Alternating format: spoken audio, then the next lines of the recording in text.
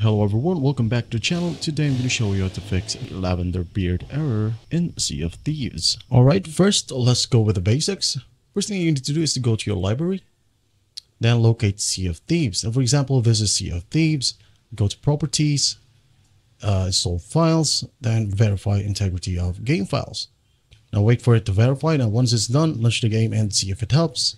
Right, another option here which helps almost all the users that are having problem with this game in Steam. Well, what you can do is go to your search bar again and type Windows Credentials. Windows Credential, or you can type Credential Manager. It doesn't matter. And once you have it, simply click on Credential Manager. It's going to show you this page. Now, what is shown here might be different from yours. So what you're basically gonna do is you're gonna see generic credentials from here.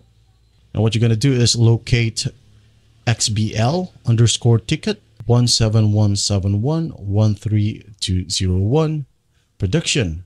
Now once you see it, there will be a drop down on its side, on the right side from here. Go ahead and click on the drop down and click on remove. Now you might be asking what's going to happen once we remove the XBL ticket 171, so on and so forth.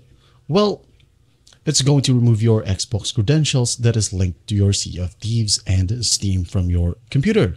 Alright, and after that, go ahead and launch the game again. Go to your library, locate Sea of Thieves. Once you have the game running, it will ask you to log in. So make sure to log in with your Microsoft account that you have used for the game where your Xbox Live account is tied. And that should work. Now, if you run out of luck and these steps that I've shown you doesn't help, you can go ahead and contact either Steam or Sea of Thieves support for further information and assistance. And that is it. I hope this video helps some. Please don't forget to share this video to your friends. And if you find this video helpful, please leave a like and subscribe. Thank you for watching. Goodbye.